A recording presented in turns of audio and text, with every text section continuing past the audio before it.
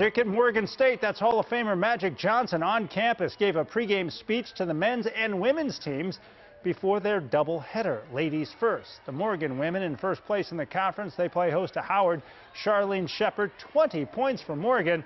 The Bears had a 2-point lead at halftime, but Howard would rally in the second half. Destiny Howell scores 24 points for the visitors, and Howard gets a win at Morgan, 64-56 the final.